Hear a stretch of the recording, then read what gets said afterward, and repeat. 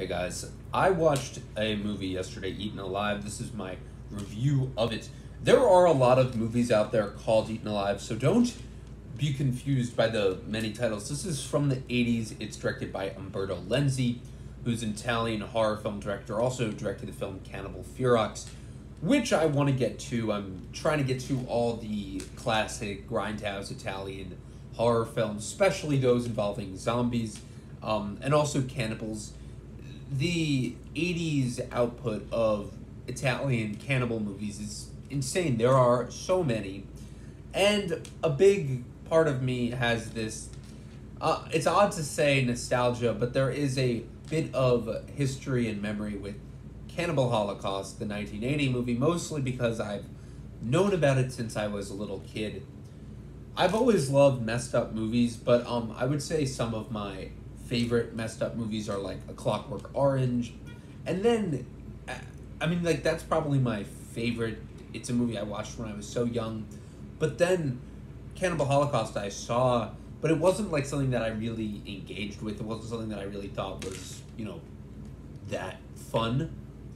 But over time I started watching just lots of old movies, and it's one that it's just a memory I have, and I'm really a big fan of it. But then there's Eaten Alive, which is another cannibal movie from the same year, and it is equally kind of crazy. Both films start in New York.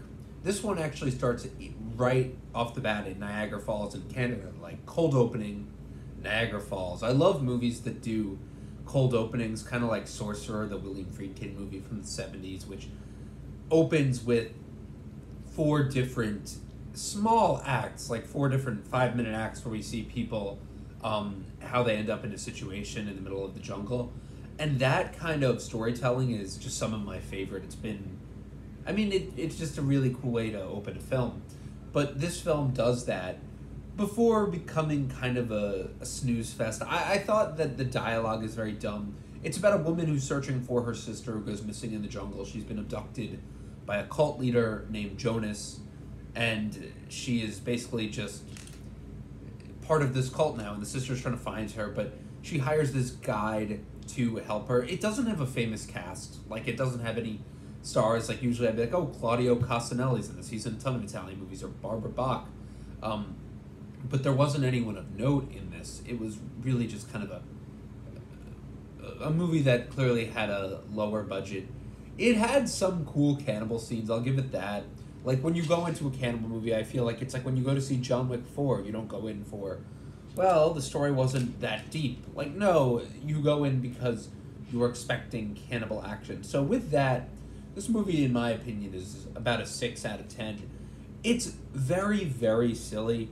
Like, honestly, I want to even give it a 5 out of 10, but it really leans into that value of what it's doing. It's a cannibal film crossed over with a cult film, so it's going to be a bit convoluted. It was set right after the Jonestown massacre, and, I'm someone who loves, I'm sure a lot of movie people are. You watch a movie and you think of, well, there's a cool historical factor to this movie, and I've always just loved thinking of that. Well, this movie came out in the 1970s, it was inspired by this, or, like The Dark Knight was set post 9/11, so that's why it's this very clear-cut story of just a good guy fighting bad guys. Like, there's always meaning behind stuff.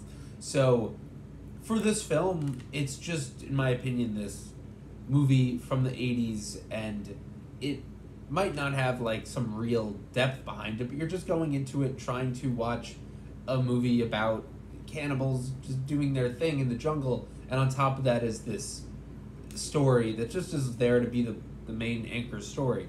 But really, I thought that it provides lots of messed up scenes, and it has a very memorable soundtrack. All these Italian movies really have very memorable soundtracks. But the imagery is pretty memorable. It is a very slow film, like, I'm not gonna lie. I was very much like it failed to really engage me. I thought there were points where they were trying to escape, where it was like, oh, this is actually getting suspenseful, and then it would just go back to being like slow talking scenes. Oh, they're a cult, they're bad. But overall, there's a very nice novelty value to this film. So let me know what you think of Eaten Alive, the Umberto Lenzi film. If you've seen it, thank you guys for watching.